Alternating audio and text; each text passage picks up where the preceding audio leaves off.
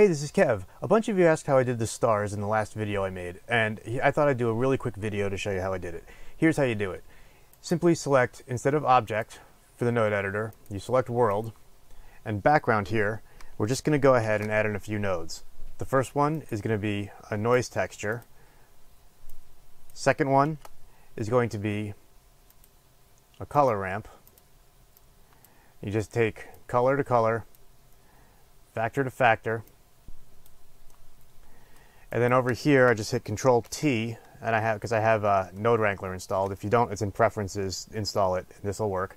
And then I just take object to vector, and I scale this up quite a bit, and then I just take this down. And sooner or later, I get something that looks like a star field with varying stars. It's quick, it's dirty.